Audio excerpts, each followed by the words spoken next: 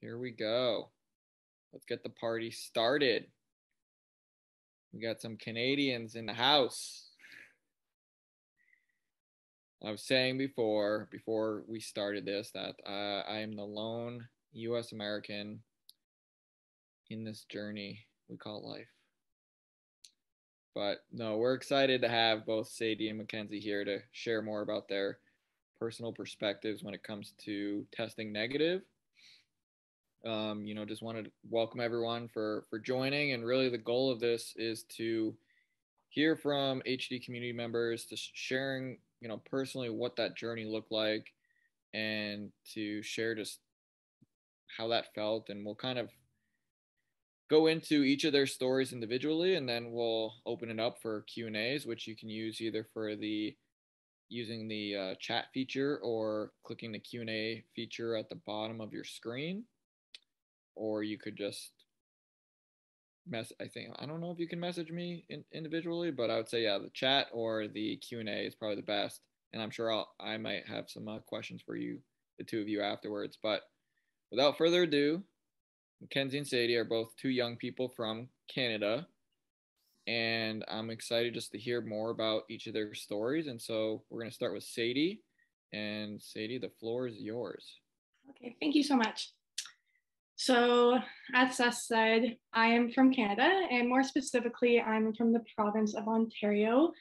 Mac will probably talk about another province in another province in Canada, but my story will be about Ontario. So here in Ontario, it's a lengthy process to get tested for Huntington's disease. And this process can't get started until you are 16 years of age, but it could be earlier if you have juvenile Huntington's disease. But for myself, I had to go to the family doctor first before I could go through with the testing. So I had to get a referral from my family doctor, which took a couple of weeks. And then when that was processed, I went to the hospital, and during this time, they informed me what HD was. But I already knew that from my family history and from my own research, but I still listened to them. And then they were also talking about how the process was going to work. And then they sent me for my blood. So during the time of getting my blood drawn and waiting for the results, it was a long 6 weeks. I would examine every movement, every twitch, every slur of the words, and I would often break down at night thinking, okay, I have HD. I often thought I was alone in this, and I would not talk to anyone about HD, which, looking back, I should have reached out to my support system and talked about what I was going through. A couple years down the road, I did talk to my two sisters, and they were saying that they went through the exact same thing where they didn't talk to anyone, they broke down at night, and they often cried themselves to sleep. So looking back, we should have kind of been there for each other and talked about it. So once the blood went and came back from Toronto, they gave my foster parents and I a call and told us that the results are in. And once I heard this news, I booked the next appointment, and we were off to hear what the results were. So just a little side note, I have been in foster care since I was 6 years old. Just for that reason is because of my mom's illness. My mom was not physically and mentally able to look after her 5 children, even with the help of the stepfather. The foster care system did try to keep us in the care of our mom, but the illness made it impossible to do so. With this being said, we still saw our mom and still had a great relationship, and made the times that we did see her a lot more memorable and special to us. So going back to our appointment here, my foster parents and I all sat in a room waiting to hear the results. I remember the nurse asking me specifically, "Are you sure you want to hear the results to this?" And I'm like, okay, does that make it positive? I'm not really sure why she asked me that question, but it still haunts me to this day to be I don't know why she asked that, because it made me more nervous and more stressed to hear the results. But I did go forward to wanting to know the results. And even thinking back, I think in Ontario, there is supposed to be a social worker in the room, and they're supposed to be present during your appointments, which I didn't have. And I'm pretty sure they're supposed to be there for that last appointment when your results are being read. But that was not the case for me. So I had the nurse and the doctor pull the results out of the envelope, and they told me I don't have Huntington's. And they talked about the CAG count, but I don't remember hearing anything else but the words, "You do not have HD." So the three of us all cried, and it was a happy little memory there. So after the appointment, I went to my uncle's. I told him the news. I went home to tell my siblings. Everyone was delighted to hear the news, but I often felt guilty telling my siblings about the news, as some of them were not tested at this point, and I just didn't want to share my news when they were still stressed about what was going to happen with their results in their testing process. So that was basically the journey of my HD results and how I tested negative. But during this time, there was a lot of feelings and emotions. As I mentioned before, I was scared and felt alone during this time. But I knew I had the strongest support system, and I should have allowed myself to come and talk to them during this point and during the time of this testing. Also, the emotion of happiness was there when I got told the news and told others about my news, as I knew I would never develop HD in my life. But there was also the emotion of guilt lingering around. I often struggled with survivor's guilt, and I would rather have, for myself, I'd rather have HD than one of my siblings have it. But in that case, it didn't happen. I also often don't talk about HD around people who do have it, as I don't want to show my happiness of not having HD, but also it's a struggle with that point, especially one of my brothers did test positive for it. So having those relationships or having those conversations are hard, because I want to be happy for myself, but I also don't want to show happiness when I know what he's going through with testing positive. So the last thing I do want to touch upon is why I got tested in the first place. So I knew from first grade I wanted to be a teacher, but if I had HD, I don't think this dream of mine would have worked. So here in Canada, it takes 6 years to become a teacher, and then you have to apply, and then you have to get a full-time position. So it's a pretty lengthy process to become a full-time teacher. So in my family, HD starts at a younger age because of the CAG count. My mother recently passed away after a long fight with Huntington's, but she started to show symptoms in her late 20s, and the disease progressed until she was 49. So looking at this when I was a teenager, I knew if I had HD, I would not have the time to go to school for 6 years, supply, and then get the full-time position and start my career before I started showing symptoms. This is the main reason I wanted to know if I had HD or not. Because it would have determined what career I chose to be. So with not having HD, I was able to go to school to become a teacher. I'm just finishing up my last year of school right now. And then hopefully by April, I'll have my degree and on the journey of becoming a full-time teacher. So I'm not sure what I would have done if I had HD and knowing the results were not negative. I'm not sure if I would follow my dreams to become a teacher or what I would have done. But here I am with the results being negative and on my journey to become a teacher. So that's about it for me. So if anyone has any questions, feel free to put them in the chat in the Q&A section. I would be happy to answer anything. If you just want to message me privately, I totally understand that as well. But for now, I am done with my little spiel. So I'm going to hand it over to Mac, and we'll hear a little bit about his journey. All right, thank you, Sadie. So I'll start with a little bit about my experience with Huntington's and then kind of how that led into my decision to get genetic testing. So growing up, basically since the day I can remember, I witnessed my aunt with late stages of Huntington's. So I experienced the worst side of Huntington's with a loved one before the beginning compared to most people.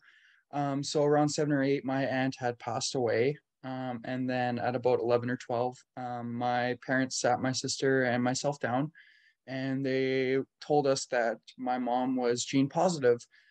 So from that moment there, I was definitely worried about Huntington's. And since I knew about it, I knew that at that point I had a chance of having it. But a year or two later, so around 13 years old, is when I started to get more involved in the HD community. I attended my first conference, which was in Winnipeg that year, so about an hour away from my hometown. So we decided, hey, let's go. And they're having a young people affected by Huntington's disease day. So I went to that as well. And that's kind of where I first learned about genetic testing and what it was. And that at that moment, that's kind of when I decided it's what I wanted to do, because as the person I am, I wanted to know everything and anything that I could, as much information as I can have, so I can make the best decision possible.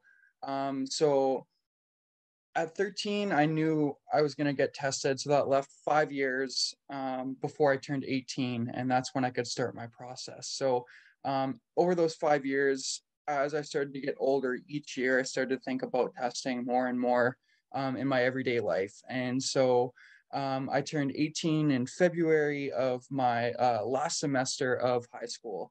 And basically from that point on, all I was thinking about at school was Huntington's. Like in class, I was always distracted because I had this big lifelong decision that I was coming up to near the end of high school.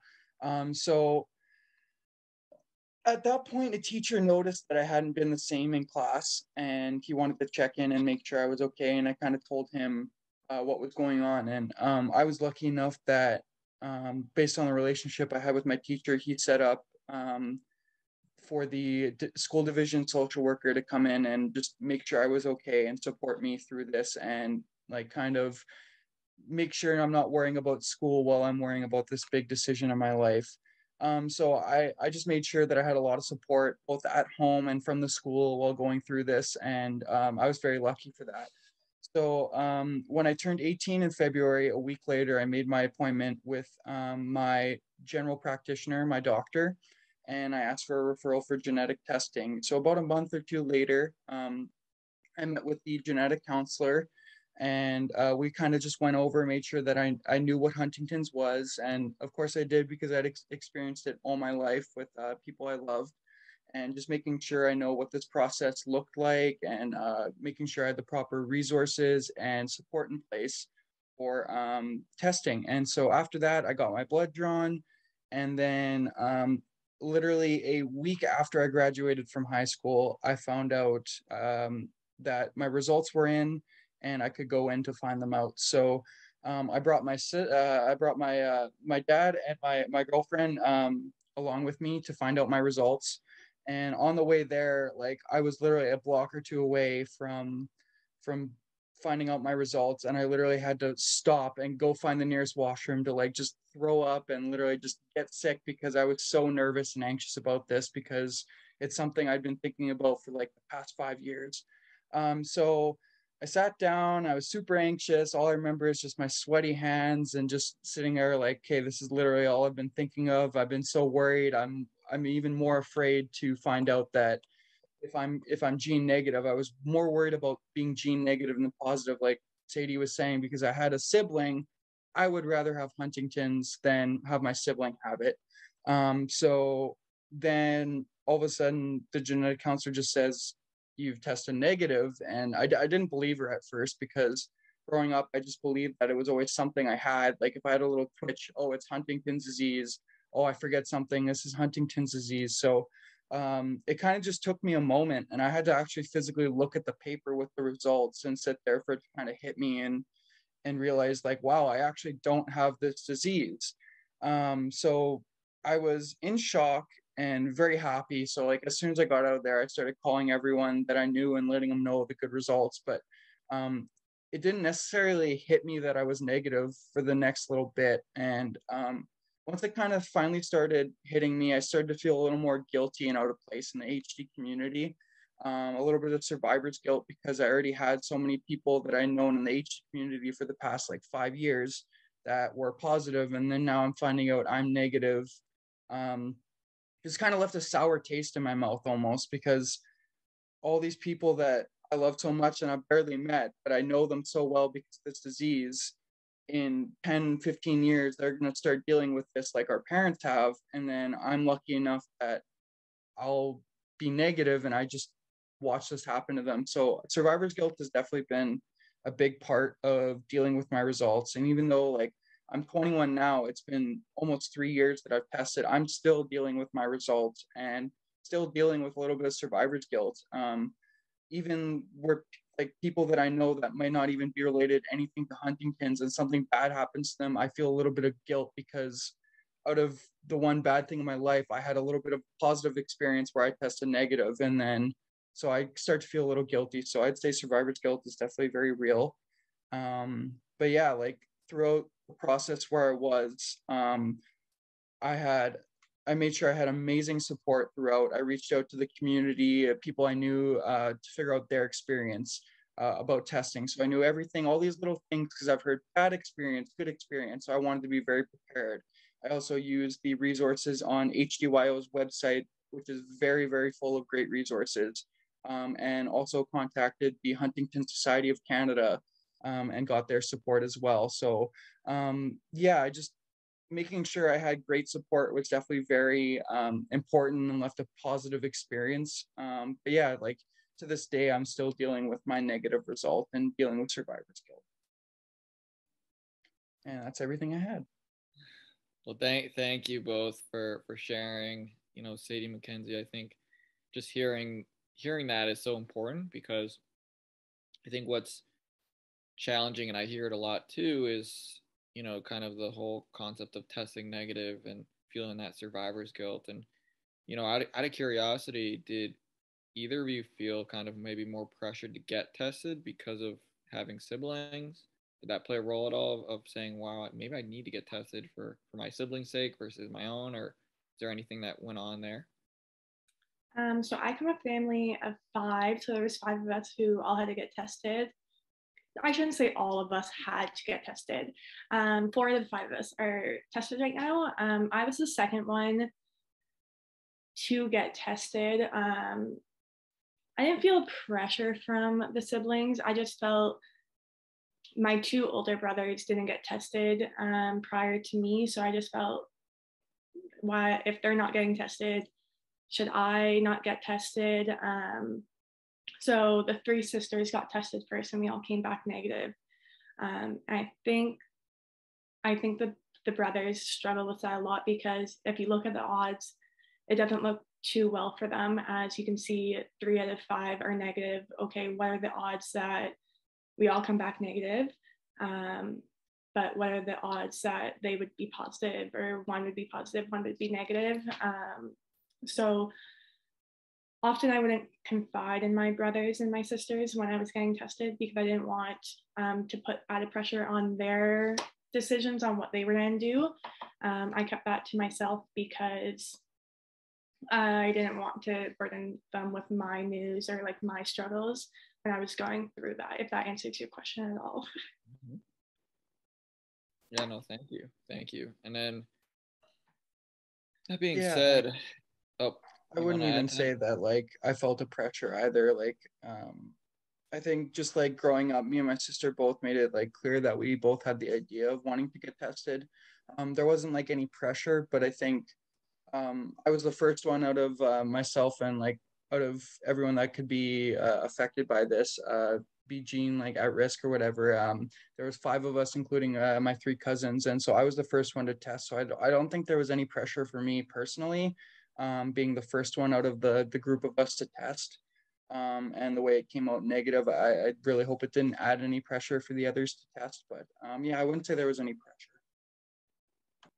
And you know, it's interesting. I think Sadie, you mentioned this at one point, and I'm not gonna quote you exactly, but something around the lines of like how you didn't necessarily want to share the news of like this, you know, the happiness of testing negative in some sense with others in the HD community. And you know, the reason I bring it up is because I think it's an interesting piece, because like for me, so I'm my older sister's still at risk. I tested positive, but like You know, I of course always want everyone to like to test negative ideally. I think what's challenging is, you know, what I've appreciated is, you know, people who test negative and then stay involved with the community, right? Because you're like, all right, I'm good. Like, I don't need to worry about this anymore. But then it's like, well, what about all those other people you met along your journey, or your Mhm. siblings or other family members? And so maybe you say to you and Mackenzie could maybe touch about what makes you guys stay involved and continue to advocate for HD. Do you want me to go first, Mac? Okay.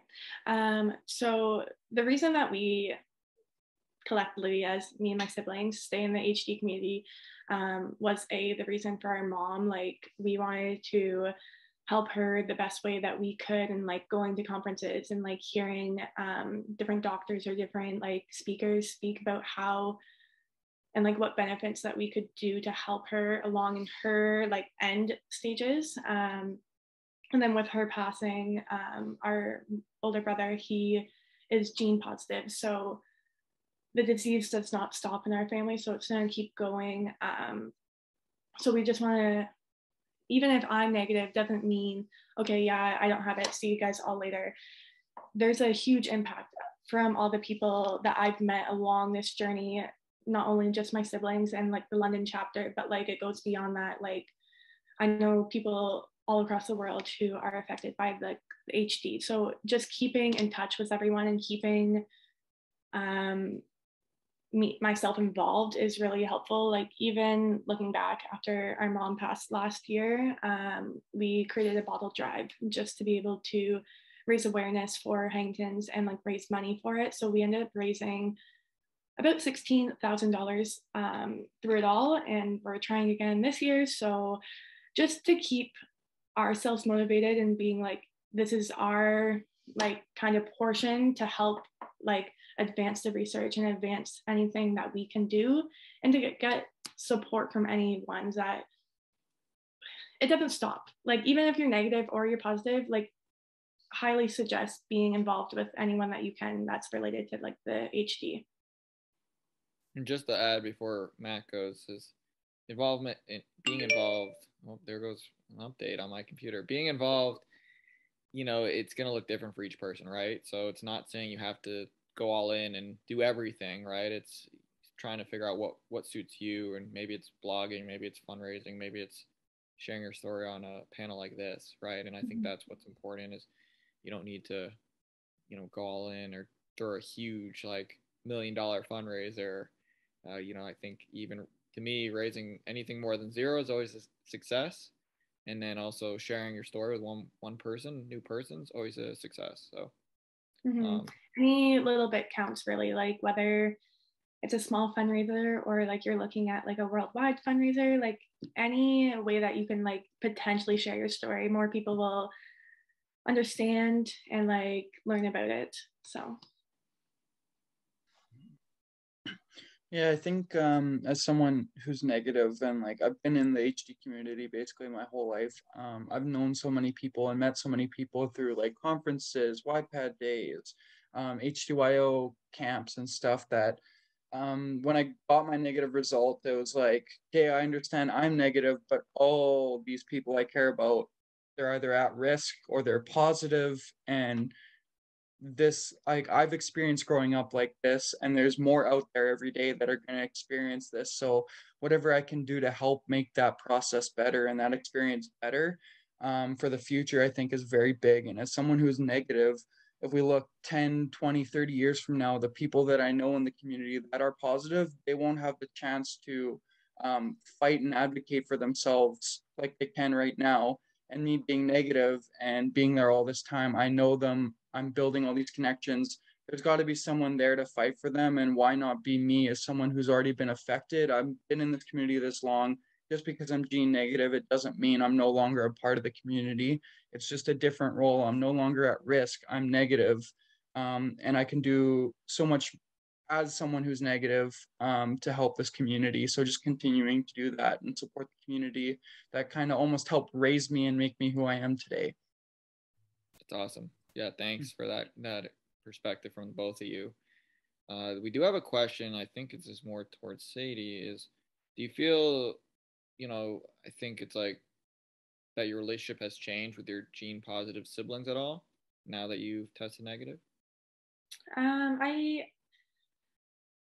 would say it's grown stronger, to be honest. I worry about him, and as a little sister, I don't know if I should worry about him in a normal, let's say, setting, but I do worry about him, and I kind of watch over him, which I shouldn't, and like I kind of look, okay, is he showing symptoms? Like, should I be contacting his doctor soon about like different things? Like, should he have a medical? Should he lose his license soon?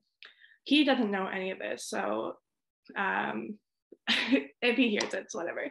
But I think the relationship has grown stronger between like my older brother and I. Even the one with who hasn't got tested, he has two little kids, and I often stress about their lives as well. A huge thing about me is I stress a lot, whether I should or not. But even like looking at them, I'm like, okay, like, does he have it? I'm not sure. Well, now these kids could be at a 50% chance if he does have it. What will happen to these kids? Like, as a foster child, I know how, like, we can be taken away from our parents who really love and care about us. So, well, this happened to like his kid, and like just everything goes through my mind. So, but to answer that question, I think it has grown stronger. Like, by the end of the day, we didn't talk that much before he got tested due to certain situations. But as soon as he did tell us that he was negative, the family did come together, and we were able to support him through everything that he needed. And we will continue to support him with whatever he needs as well, as symptoms start showing and stuff. Yeah, and I think it's what's tough is I think that's what HE does to us. It makes us overthink everything in the future, right? And just like, what if this happens? What if that happens? Whether whether it's yourself or a sibling, I think that's what's challenging sometimes with HT is the mental impact. And so, uh, you know, I'll kick it over to Mac and Sadie. Feel free to chime in. But like, how did testing impact you mentally? I know you mentioned like you were going full Eminem, palm sweaty. The I won't go into the song, but for the Eminem, maybe I'm aging myself now, but you meant like what mentally was it like going through testing because it's such a personal decision. It was tough, especially that like senior year of high school, because like it had been something for like 4 or 5 years that had been building up that I've been wanting to do. So kind of the fact like literally after I got my blood drawn, like I couldn't tell you what happened at high school from like then on, like in class at all. Like my mind was just always on Huntington's and the possibility and the future, and like the plans I had for myself. Like before I got my results, I had planned on going to university right away because if I tested positive, I wanted to get a good career and started in the right direction. And I had all these life plans based on my testing. And so I was very anxious and like sad and worried going on throughout this whole process, just because you don't know what's going to happen. We don't know how we're going to react. We don't know anything that's going to happen. It's impossible to predict how we're going to react.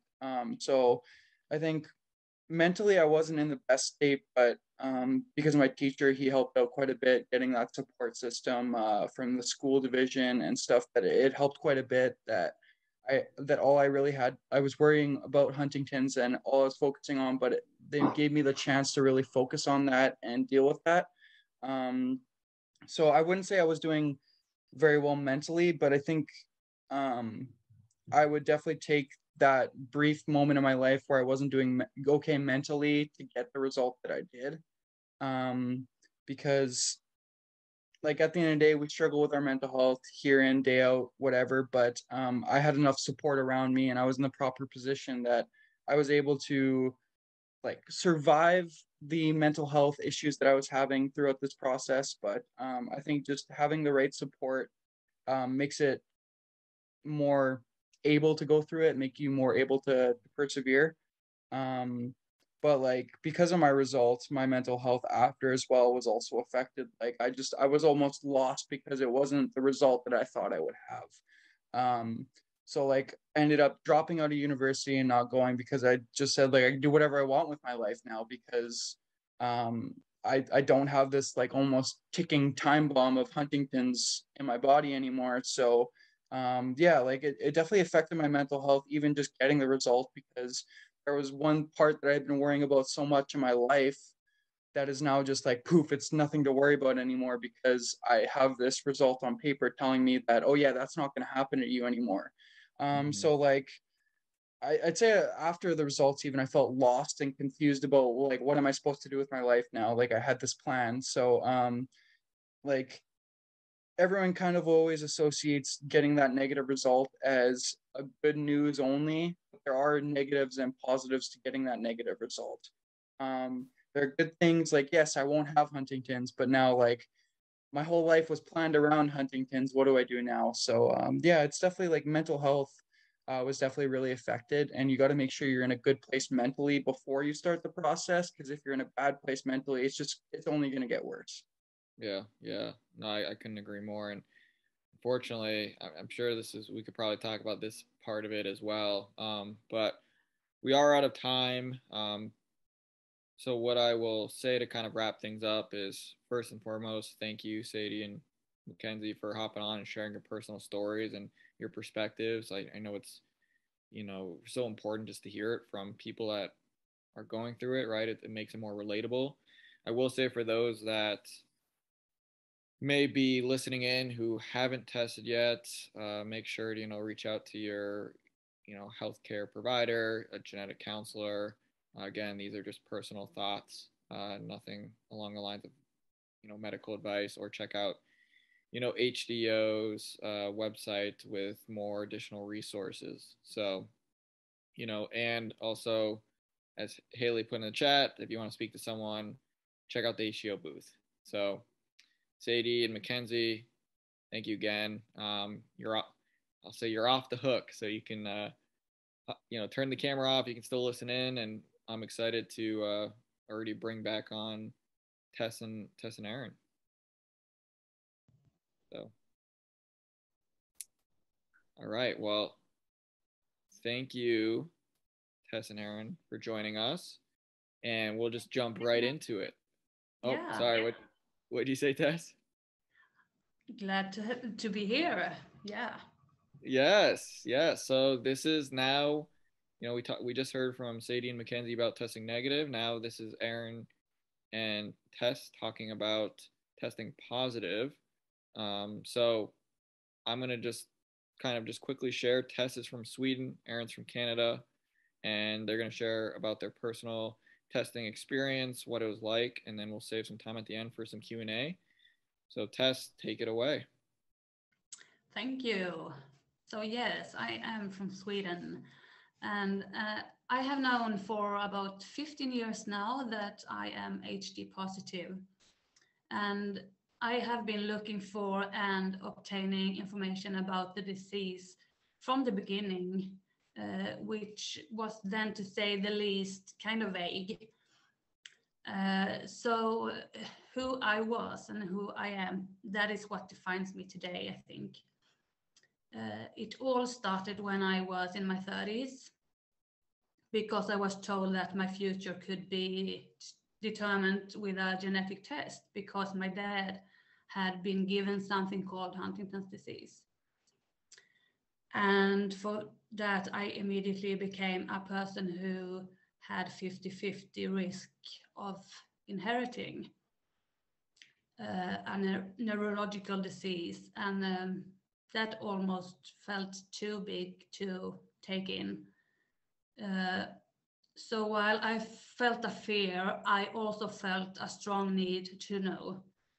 And to know or get an answer to something that I already knew. Or was it just an answer in itself that I needed? Anyway, we had contact with the genetic clinic where we were and received the news about my dad. And they told us about the process that would lead to have to take a blood sample to get the answer. And we were talking a lot with them about pros and cons, and they told us that it would take time, that a psychologist visit would be booked, etc. But the real thing was that they didn't have the capacity or resources to put in place for us. But I and one of my brothers immediately said that we wanted to know now, preferably yesterday. And of course, this is all about what kind of person you are. And in my head, it was just that the test would be done. And whatever the answer was, it was only then that I would take a position on how my life should go on. I did not feel at all to sit and talk about something that I might not have inherited, because maybe I was just a relative at this point. And despite that, we had to bother them a little bit more, and finally about 1 year later, the day came where I would go get my test, get to know my heritage. And the day the blood sample was taken, I didn't feel anything special. Clearly nervous, and thought that this is probably the most important blood sample I will ever take. But it was done, and now I just would have to wait for a couple of weeks. So finally, the day came where I had time to return to this genetic clinic, and it was in January 2007. And I went there with my mom, and the only thing I actually remember is when we went into this tiny little room and with two people from genetic. And I think everything after that is kind of blur. Then they talked, and I couldn't even remember anything. And one of them had a paper on the table that I immediately put my focus on. And I saw it was written like 43, sloppily written upside down. And I thought, like, 4, 3, okay, so that's it, just like that. And I can hear the doctor saying that you tested positive for Huntington's with a CRG of 43 repeats. So yeah, of course, I feel my tears rolling down my cheek. I hear my mom's silent crying, and sorry. And I see these two doctors just looking at me for some kind of response. I'm so sorry. It's been a long time ago since I'm telling this story. No worries at all, Tess. I mean, take your time, and I think it's, yeah, it was really quite. It's so much to take in, but yeah. But yeah, rather quickly I felt like I need to get out of here. I need to go and get to sort my feelings out.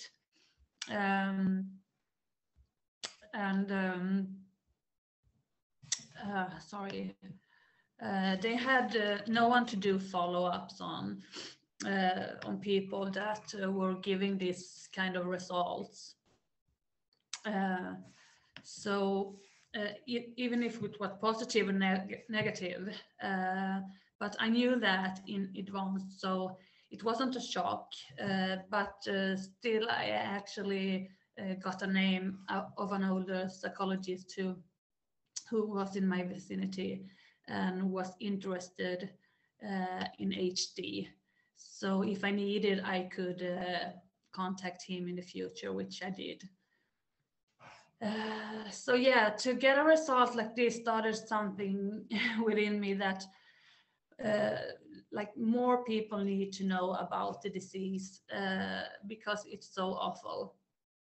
And we can't be the only family affected by this. And information about HD was zero in Sweden. And if I found something online, it was in English and a scientific language, which made no sense to me.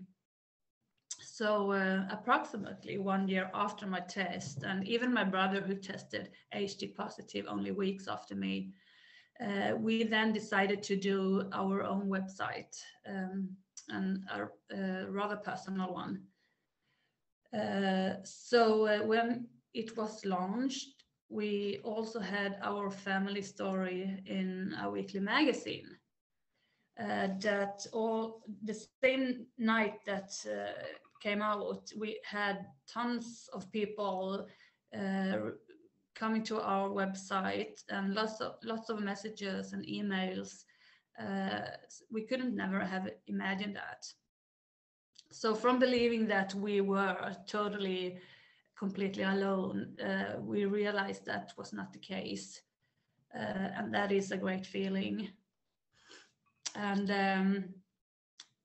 as a result, we also got in touch with a researcher in Lund who we worked with a lot to inform via newspaper, television, radios, conferences, and yeah, even got in contact with people in the same situation in the rest of the world. So it is good with great support, extremely important. And over the years, I've been involved with HD Association, both in Sweden and over the world. And I think the HD community is fantastic and more experienced each day. So we are stronger together, and I think that is why we are sitting here today. Absolutely. Thank you very much, Tess, for sharing your story and just your courage. And looking at the chat, you know, you got a lot of people sending positive thoughts, positive vibes your way. So kudos to you for staying involved. And Erin, would love to hear kind of a little bit more about your story now. Hi, thank you so much for having me. I'm very excited to be here to talk about testing positive for HD. So in my family, I didn't know about the existence of HD until I was around 31 years old. And it was when my husband and I decided to have a family, and we went over to my parents' house for brunch one morning, and we excitedly shared the news. Hey, Mom and Dad, guess what? You're probably going to be grandparents next year. We're starting to have a family. And unfortunately, our news wasn't met with the excitement that we had anticipated, and we walked away from that brunch feeling kind of shocked. And it wasn't until a few days later that my parents told us the long-held family secret that they suspected my grandmother had Huntington's disease when she passed away, but that was before the gene was discovered, so there was no way to know for sure. So since my biological clock was ticking, I decided to go through genetic testing, and I found out that I tested gene positive for Huntington's disease a short 8 months later, which, as you can imagine, is really not a lot of time to absorb the enormity of the decision that I was making and the impact that it could have on my life. After getting my test results, I fell into a very deep depression. I would sleep for 10 to 12 hours every night, but I still struggled to get out of bed every morning. I remember very vividly sitting on the edge of my bed and staring at a sock that had been on the floor for the past 3 days that I just didn't have the energy to throw into the laundry hamper. And somehow each morning I would manage to drag myself to work. But once I was there, I was barely able to function. I became terrified of answering the phone because I worked in retail. And as you can imagine, customers aren't always the nicest. And I knew if anybody was even slightly mean to me on the phone that I would just break down crying. And I was terrified of being anywhere by myself alone. And I constantly had to occupy myself by doing things or being out or being with friends, because anytime I was alone, I would start ruminating and I would start thinking, oh my gosh, I'm going to get HD, I'm going to get HD. And then it would just develop into a full-blown panic attack. But I didn't know that that's what they were at the time. But during all of this, I remember saying to myself, I don't want this to ruin my life. I want to be able to find happiness again. And considering how depressed I was, that was a pretty bold statement to make, because I really didn't understand how it would be possible to ever be accepting of my diagnosis and to ever be okay with the fact that I was going to get HD. But I knew that that was my goal, so that's what I set out to do. So I started asking myself questions like, what do I really want out of life? Or what do I really feel is going to make me happy? And the answer I came up with was to have the family that I had always dreamed of having. But that left my husband and I with a very difficult decision to make. How were we going to have children now that our kids were at risk for inheriting HD as well? And what I told myself at the time was that my life had value as a person with HD, and so would the life of my child if they happened to inherit HD from me. And we decided to conceive naturally. This was far from a confident decision. We really just had to move forward somehow, and that is the decision that we made. But in the back of my head, I was still wondering if I was doing the right thing. I didn't know if it was even morally correct to have children when I knew they were at risk. And anytime I imagined the moments after giving birth to my baby and then putting the baby in my arms, I always just imagined that moment being overshadowed with the thought, oh my God, does my baby have HD too? So there was a lot of guilt going on in the background and doubt. Unfortunately, after a year of trying, we still weren't pregnant, and we ended up seeking the help of a fertility doctor. And we tried treatments that were as minimally invasive as possible at first, but unfortunately, nothing worked. And after about a year or a year and a half of trying, the fertility doctor suggested in vitro fertilization as our next best option. And I knew that if I was going to do an IVF, I personally couldn't justify doing it without taking that one last step and doing genetic testing on the embryos. So we actually went through 2 rounds of IVF. I was a very poor responder to the drugs both times, so we didn't get a lot of embryos. And on our first round of IVF with PGD, unfortunately, all of our embryos had Huntington's disease. So we didn't end up using any of those. And that left us feeling very stunned and not really quite sure how to move on. But since I kind of felt like we didn't even get a chance, we decided to do the process a second time around. And on our second time around, we had 2 embryos that were HD free. And we implanted both of those embryos into my womb, but unfortunately, they didn't result in a pregnancy. And by that point in time, I was sick of going to the fertility clinic. I was emotionally exhausted. I was physically drained, and we were financially drained because IVF with PGD does cost quite a bit of money. But I knew I didn't want to give up on my dream of having a family. So we actually took a long time to investigate other options like surrogacy or living child-free. And after a year of thinking about it, we decided to try adopting. In order to adopt, you have to become adopt ready. And we went through 27 hours of adoption specific parenting classes.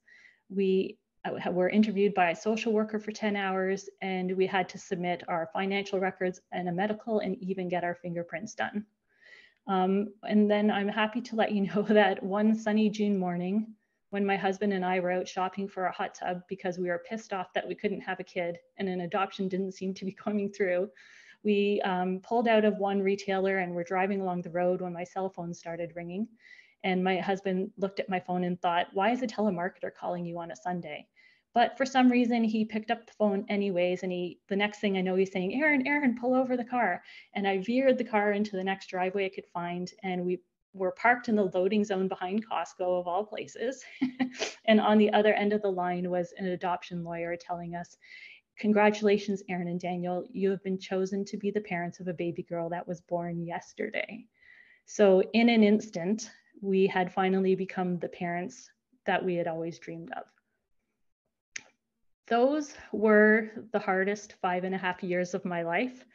And I feel that going through infertility really delayed the healing process of genetic testing for me, because it kept bringing Huntington's disease up month after month after month, when sometimes all I wanted to do was ignore it as a way of coping. And I put so much pressure on myself to make the right decision in terms of how to have a child.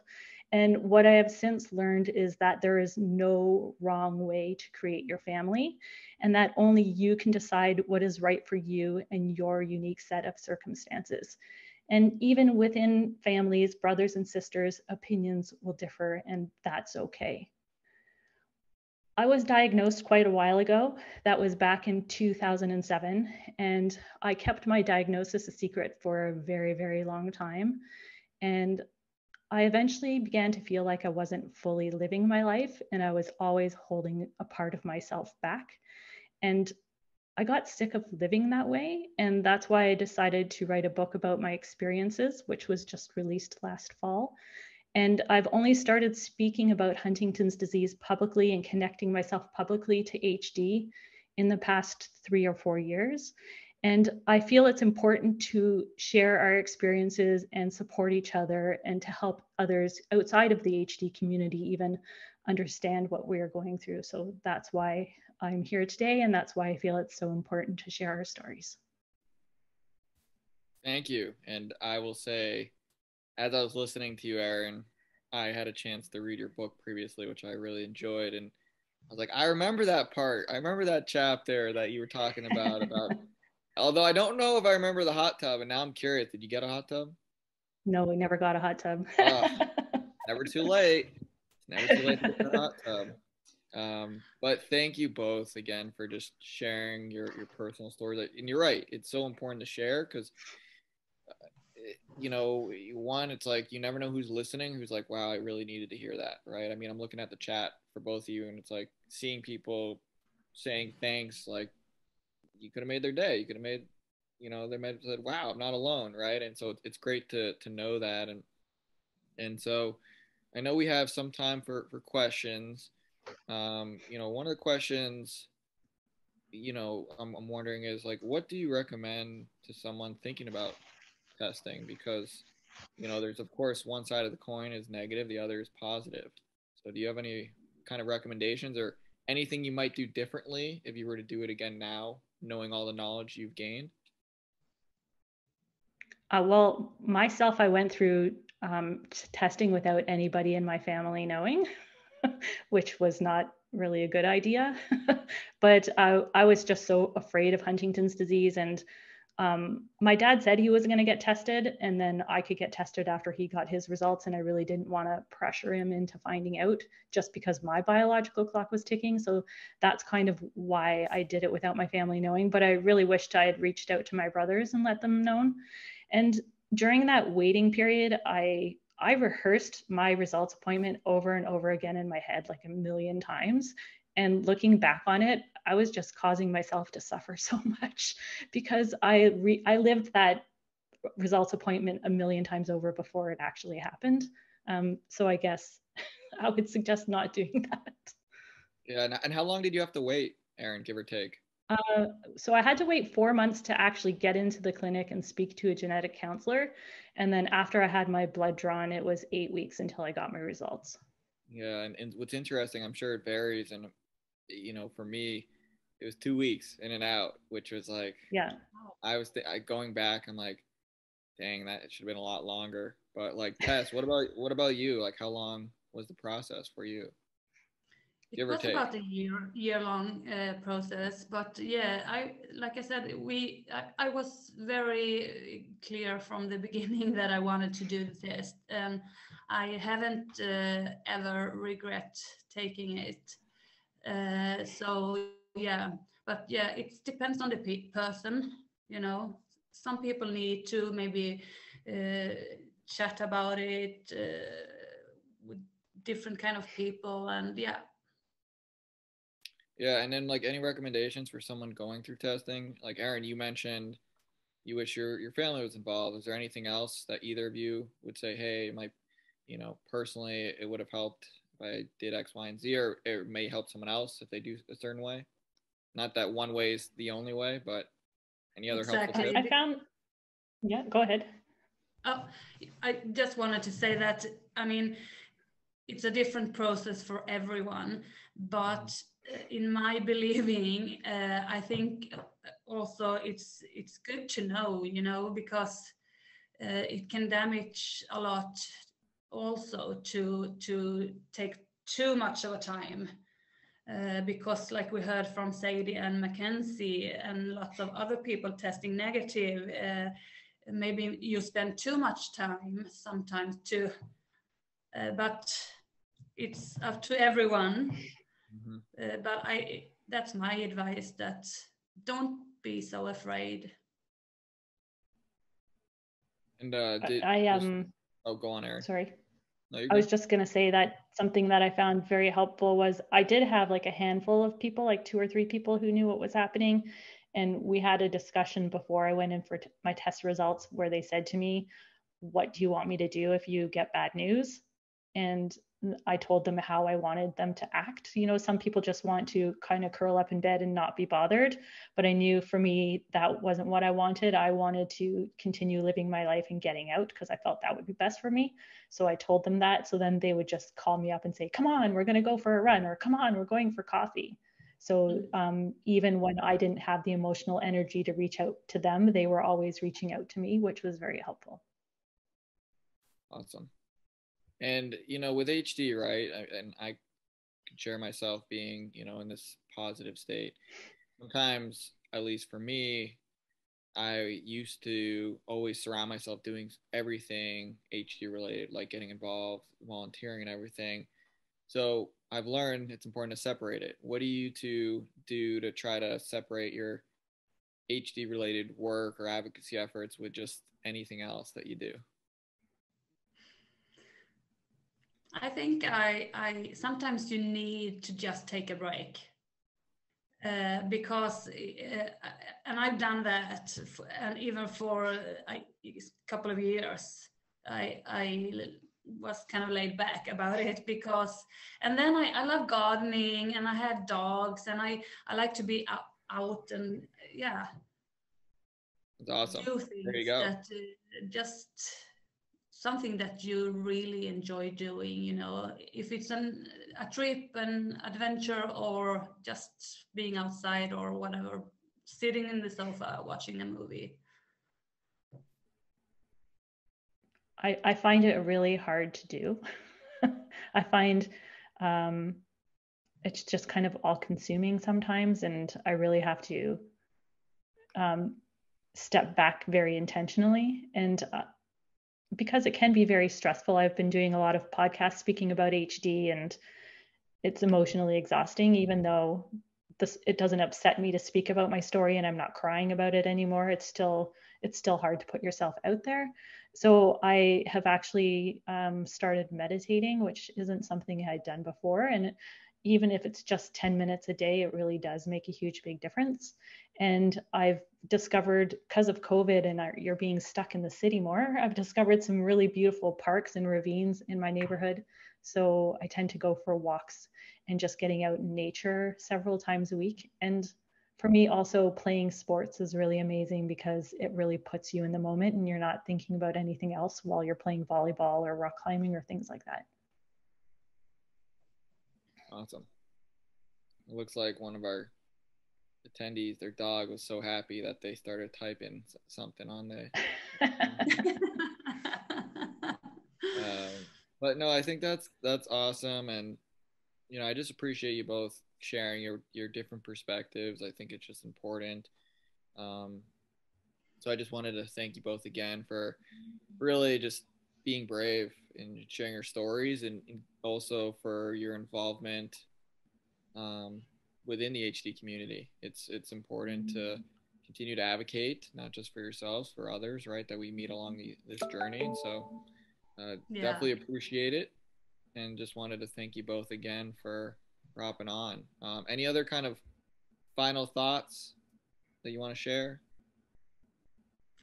No, we just hope for a good, great evening here now at the event. So keep it coming.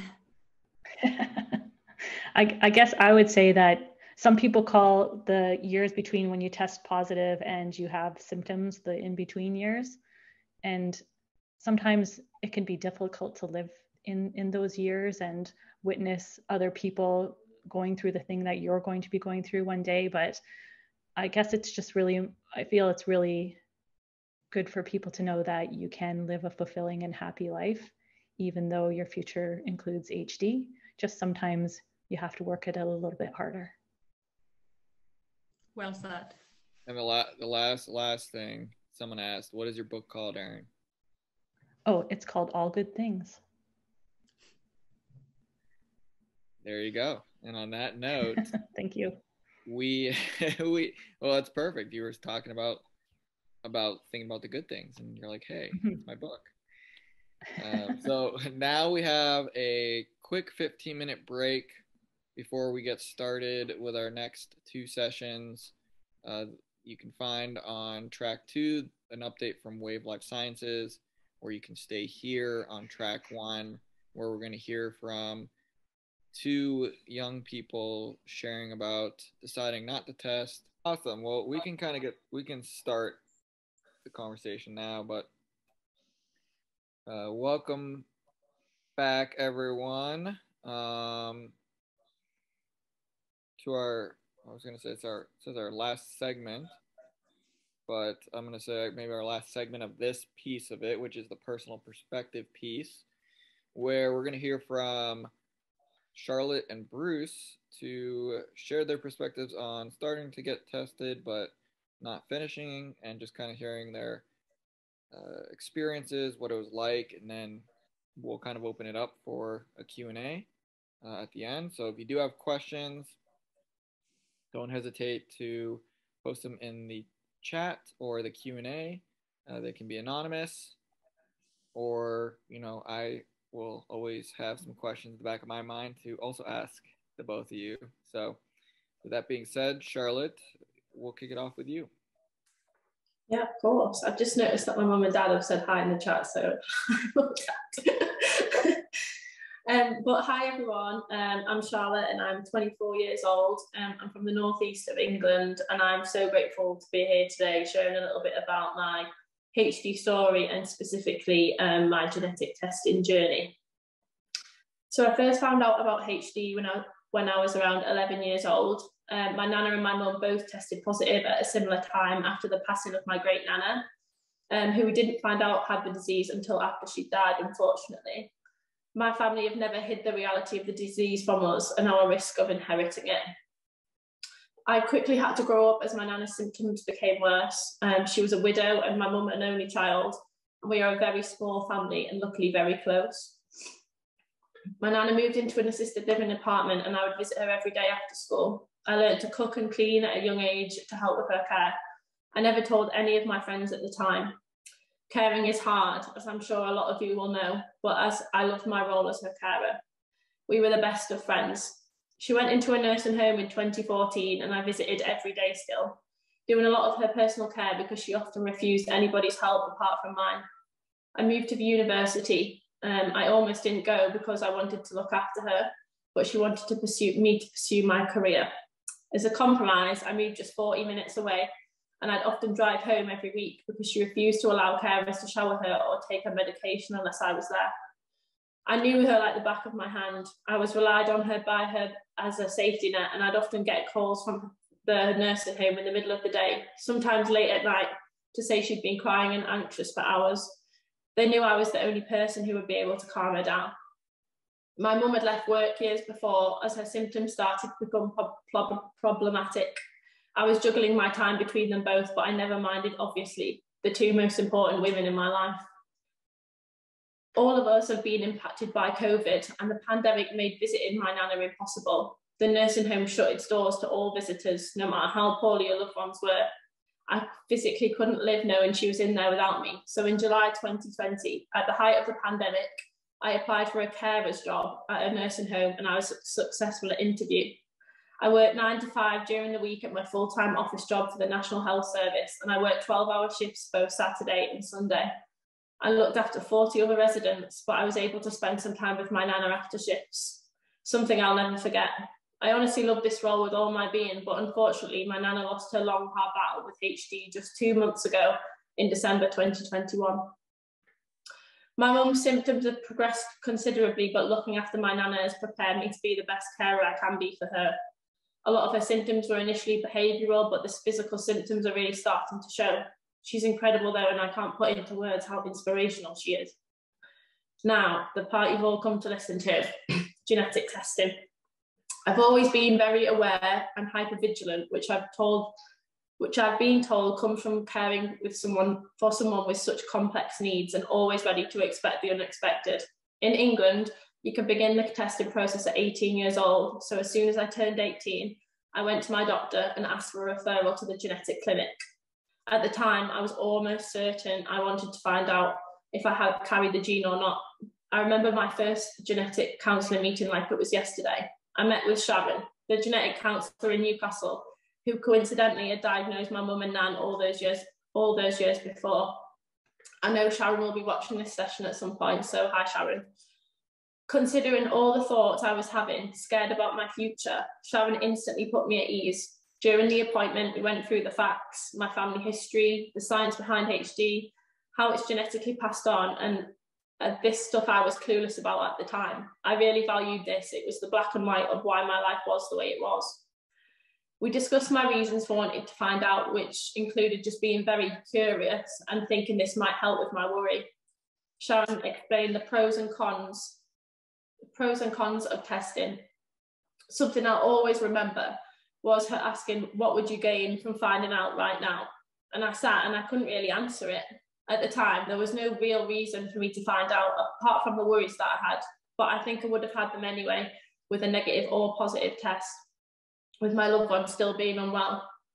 Me and Sharon continued to meet every year, sometimes more often, and I went back and forth with the decision, but I was never certain. She always said, I will know when the time is right. I'm the most indecisive person known to man anyway, so the meetings with Sharon really eased my anxieties. I also came to the conclusion, as sad as it was, that I knew I was going to lose my nan soon. I didn't want my own journey to taint how I managed to cope with the pressure of her being so unwell and reliant on me. Sharon was so supportive, and initially I felt bad that I was going to see her all these times and just couldn't make a decision. But she reassured me that people visited the service for sometimes decades before saying yes to the test. Another reason I decided to stop the process was guilt. My family have never put any pressure on me to find out if I have the gene, quite the opposite. But my mum is a very kind, caring lady and she worries just like I do. I knew if I decided to test and it was positive, she would feel guilty, and I never wanted to impact her mental health further. My sister is 21 and she's of the mind that ignorance is bliss. She says, why would I want to find out about something that's going to make me sad? A mindset I envy and I'm very proud of her for. I think she started to think about it a little more since we lost my nan. So I booked an appointment with Sharon for both of us to go together for her first appointment in the next few months. I always worry that my decision to test will put pressure on her to want to find out. And like others have said in this panel, I'd much rather me test positive than her. I went back to see Sharon early last year, just before losing my nana, this time with my long-term partner. We've been together for 4 years and we bought a house together last year. I've always known I wanted children, so we discussed together maybe finding out so we could start planning what kind of things we might need to consider. Sharon taught my partner through everything just as she did with me in that first meeting, and we found that so helpful as a couple. But afterwards decided again we weren't ready to have children just yet, and my nan was on a palliative care plan, so I was worried finding out would tip me over the edge. I was coping up with everything at that moment in time. Was it really necessary now? Jenna was telling me in a conversation that I had with her the other week that the provision of genetic counselling isn't the case across the world. And I'm sorry to those of you that may not have this option. I think that's why this community is so valuable, because a lot of us have been through the process and can share our experiences, and more importantly, just listen to people's concerns and worries. don't get me wrong, there isn't a day that goes past that I don't wonder if I have HD or not. I symptom search all the time, convince myself that I'm seeing the disease, but at the end of the day, life is so precious, and I've started to learn to live for today. Not plan too far in the future unless I really need to. I started sharing my story on social media, raising funds, and generally being more active in the community, a community I didn't even know existed about a year ago. I'm now more open with my friends, and they're very supportive of my life and my circumstances. I can't control the disease, but I can control how people perceive it and understand it. My family seemed to have a later onset of the disease too, and I feel very lucky to have built this relationship with my nana, as I know not everybody gets this opportunity. So that's my story. So hand over to Bruce. All right, Bruce, it's all you now. Hello. Make sure that's working. Hi, I'm Bruce. I'm from Scotland, and I'm currently a master's student in software engineering, and I also work as a research assistant in human robotic interaction.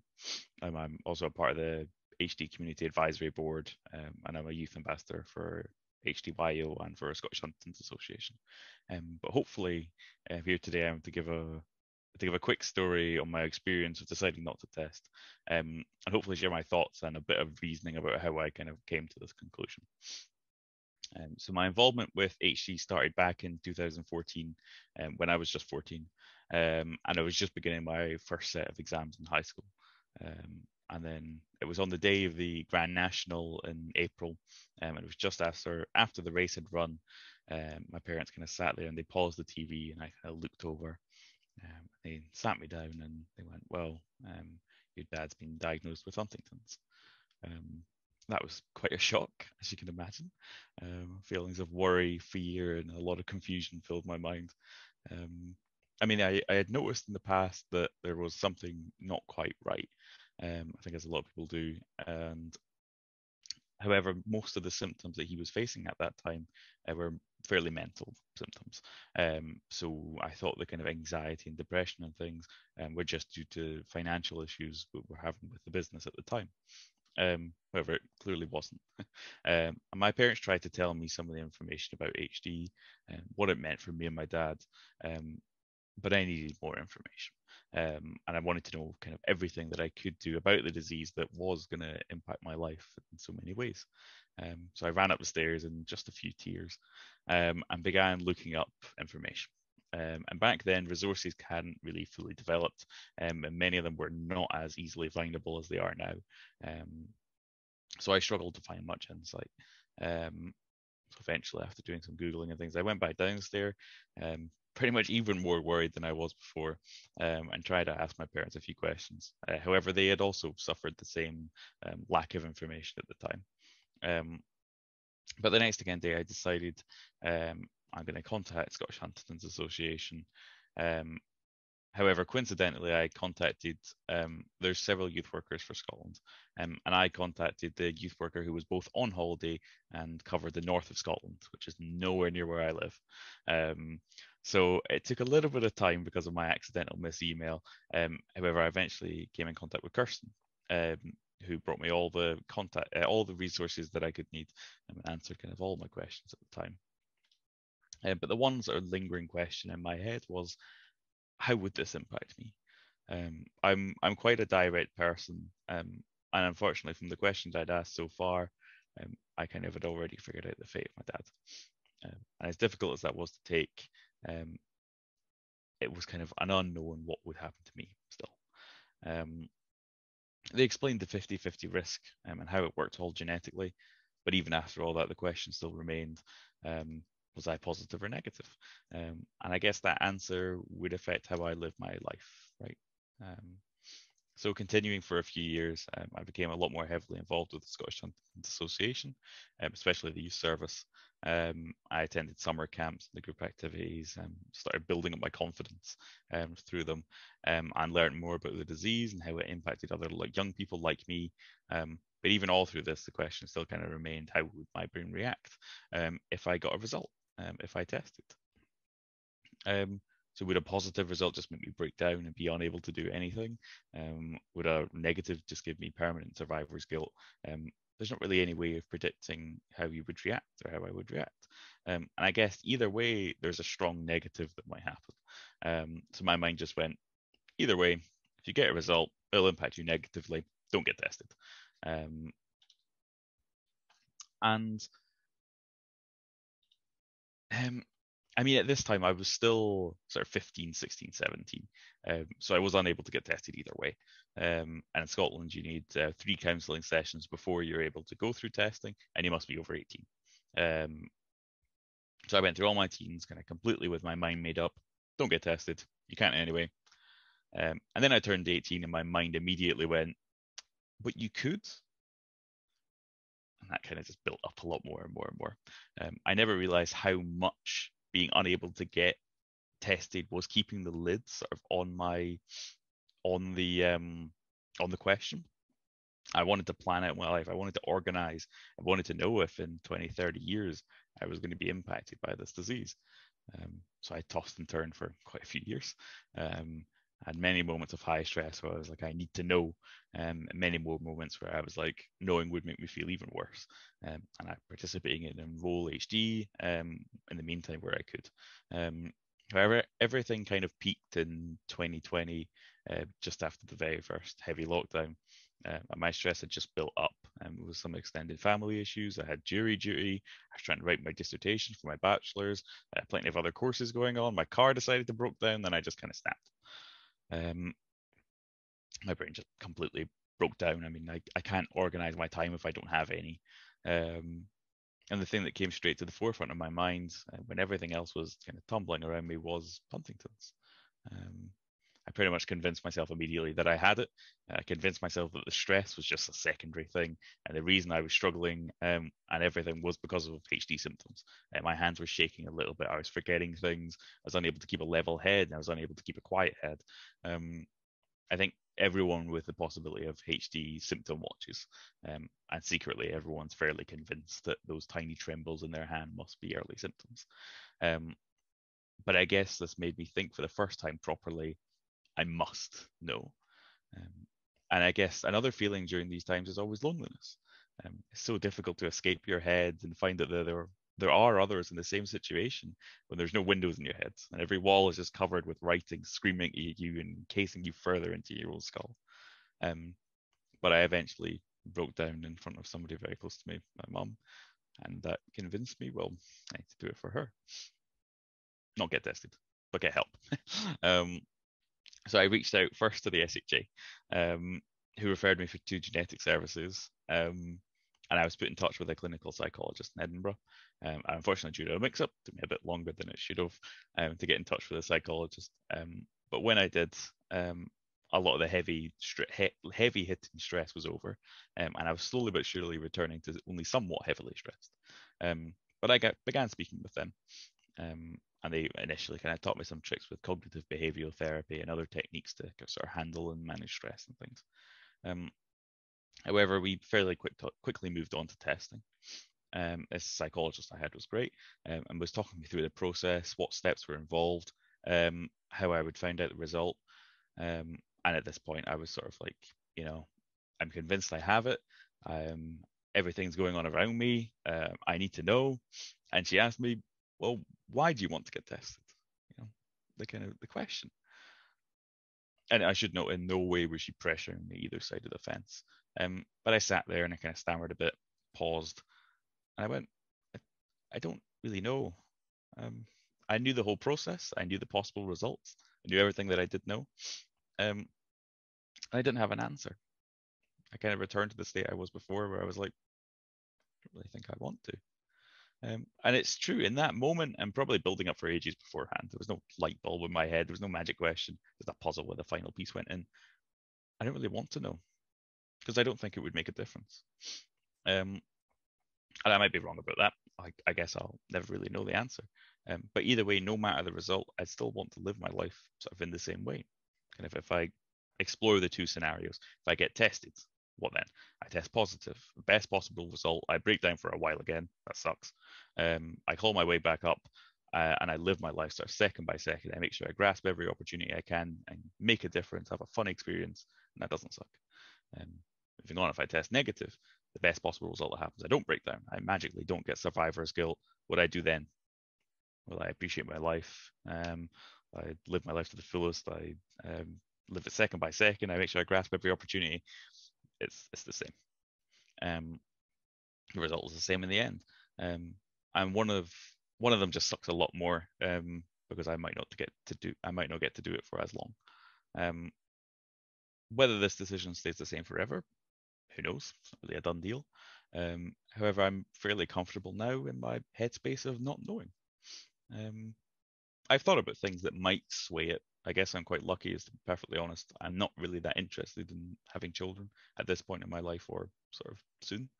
I 100% agree that decision and the impact that it has would probably sway me much closer to get tested, or at least considering something like PGD. I'm also extremely lucky to have a very supportive girlfriend who is in mostly the same boat as me and doesn't want to have children naturally. So adoption and things similar are on the table for us. Another thing I've considered is an effective treatment. I think in that case, well, I know either way, the best possible outcome, I want to have a happy life. If I can extend that and make it longer, why wouldn't I? I guess I'm still on the fence about clinical trials as well. I try to look at each of them when they come out, but if I have to be tested to participate, I guess I feel I wouldn't be confident enough to cope with the result well enough. And that kind of leaves me to where I am now, where I'm participating in as much as I can while sort of living in ignorance, I guess. But in a happy ignorance, knowing that I'm comfortable and knowing that I'm happy where I am, and I'm very thankful. Yeah, no, I appreciate both of you sharing just your stories and kind of where you're at. And I think what's important, right, and it goes back to the other earlier panels, is that it's a personal decision. It's case by case. Doesn't mean that if someone else tests that you have to test, right? It's a case by case, and it sounds like both of you were able to find the support you needed and continue to go on your own journey. And it's interesting because I think about of all the people that are at risk, I think it's like 10% or so actually go through genetic testing. And one of the cases you mentioned it, Bruce, was like, well, I'm not going to say what you said exactly, but what I got out of it is like there's no treatment right now, so, and I'm not necessarily impacted right now, so what's the point? And I think that's okay for you to say that, right? Because you're like, that's what it is. But curious and we have about 8 minutes, and we do have one question, but before we get to that, for the both of you, just understanding kind of where you're at now, what would you tell someone that is looking to go through genetic testing? Do you mind if I go first, Bruce? I don't know. Yeah. I would say, from my genetic counselling experience, I don't know if everyone's is the same, but from my experience, I would just say to kind of inquire and kind of go to the appointment, or just ask, for that support from the genetic counsellors, because I've had, I don't know how many genetic counselling appointments I've had now, but there's never any pressure to find out. So just because you're having an appointment and you're discussing it, I found that actually going to that initial appointment really eased a lot of my anxieties, and just talking to somebody who had complete knowledge of the whole process and knew exactly what I was going through, I found very comforting. So I suppose if you're comfortable with it, just kind of talk to a professional, or even just kind of just talk to somebody else. Because I went through secondary school and I don't think I told anybody that I was experiencing HD. I used to come to school after caring for my nan and my mum, and I'd go through things and nobody would ever know. But I found talking to friends and family, like Bruce said, opening up to people, it's so valuable, and there is people there who want to support you. So I think just talking and kind of seeking that professional advice, if you're comfortable to do it, is a good start, I suppose. And maybe for Bruce, there's someone that mentioned, if you were to meet a 14-year-old in the same situation as you were at the same age, what piece of advice would you give to them? I guess sort of pretty much what Charlotte said. Kind of, you have to reach out, speak to someone. and sort of get the information that you want. It will, at the end of the day, always be your own decision. But trying, I guess, being as clued up as possible, being as knowing what's going on around you, and what's going on in sort of the world and research and other support bubbles is so important to sort of feeling supported. And yeah, I would just make it extremely clear the information is out there and you're not alone. And yeah, what resources helped you or still help you today that you would recommend to someone?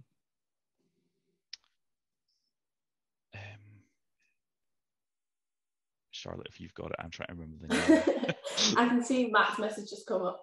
To be fair, like HDYO, obviously I feel like there's a wealth of kind of resources available. Even becoming, like, me and Bruce have become ambassadors, like even, you know, opportunities like that. And even just sharing my story on social media, like I've spoken to people, have messaged me, like Ashley, who spoke yesterday at the social media panel. She was the first person I ever spoke to in the HD community, and when I was doing a fundraiser last year, she messaged me and she said, "Can I share your story on my blog?" And I was like, "Oh my goodness, yes." And I had so many people like follow me on Instagram, like, "Oh, I've just read your story in Ashley's blog, like I really like relate to you," etc. So I suppose resources in that, like social media and like kind of reaching out to people in a similar situation, but also kind of charities like HDYO.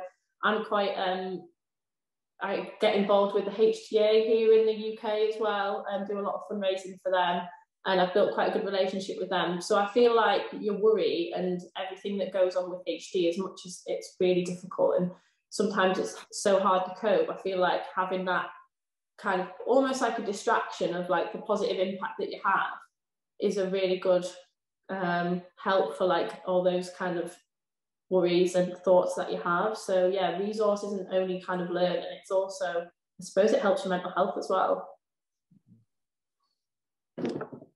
Now, this next question might be, I'm going to throw it out there, but you know, just Bruce mentioned it earlier, there's no treatments right now. But if you do you think your mind would be different if, again, I don't want to name it a day and time, but if there's a treatment, right? If there's an option out there, do you think that would change your mind on testing? Absolutely, yeah. I think it would change mine. I don't know if it would sort of convince me, but it would definitely make me consider it like a lot. It would. It's sort of like what I was saying. Either way, you want to live your life in the same way where you're happy, you're content, you've made a difference. That would just enable it further if there was an effective treatment. Yeah, I agree. And one thing I would say is, you know, kind of going back to the testing. So I tested when I was 20, but like prior to that, you know, going through that of like the symptom hunting you mentioned earlier, Bruce, and like, does that still, do you guys does that still play a role, you know, thinking like, oh, this could be a symptom, this may not, and like, how do you kind of sometimes push through that? Do you want me to go first, Bruce? I don't mind. Go for it, yeah. I suppose, I mean, I'm definitely guilty of that. Like, I think I said when I spoke that I'm naturally quite an anxious person anyway. So I think initially, like, you're always wondering, like, oh my goodness, is this HD? And like, you convince yourself that you have it. But I think as kind of, it sounds a bit like not sad, but I don't want to kind of put down on things. But I think losing my nan after looking after her for so many years really put things into perspective for me. Because, you know, there's only so much we can control life, and I think when we're worrying about things we don't even know are like a thing, you know, we would get to the point where if we were positive, I often used to look at my nanny, used to think like, do you regret things? And you don't want to, I suppose you don't want to regret the symptom searching, because it's time wasted and it's time lost that you could have been. Oh, I think maybe her laptop wasn't plugged in all the way, or her iPad.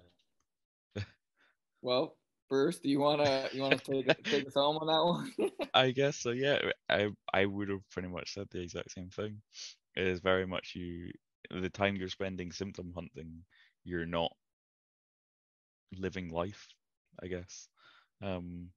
As much as it is extremely difficult, and I think I can confidently say that every person who I've spoke to about symptom hunting has admitted they've done it at some point. I think it's just innate with the worry of HD is that you just notice things and you kind of then immediately begin worrying. And if you're sort of in I think the psychologist I spoke to described it as sort of like a faulty car alarm, which is when it's already sort of down, when it's already stressed and it's already broken in some way. Even the slightest gust of wind will just set it off. So if I'm extremely stressed, if I've got loads going on, it's even a tiny little bit of symptom hunting where I look at my hands a bit too hard one day and I just notice them shaking in some way, then it really affects you significantly. But did your iPod die? Yeah, it was plugged into my laptop and I thought the laptop was charging it, but obviously not. And to be fair, I'm actually so glad it happened. Sorry, guys. It's all right. You came back right in time as we're closing up. So, just for anyone out there that's interested in, learning more just on testing, feel free to check out HDYO's booth, check out their website. I think there's a lot of great information out there. And just thank you too for taking some time to share your personal experiences on, the starting the testing process but not completing, and why it's okay to kind of go at this at your own pace. So thank you both again. And with that being said, we now have on track, what is it? Track 1. I don't know. The next 2 tracks, I don't know which track is which, but we have 2 tracks next, which is Professor Sarah Tabrizi talking about the research staging system study. I think that's on track 1. Or track 2, we have Astri from the European Huntington Association talking about this new community ad board called HDCAB, which stands for Community Advisory Board. So definitely check those out. And then after that, we have one last session to wrap us up. So thank you again. And I hope everyone has a good next session. Thank you. Thanks, guys. Bye.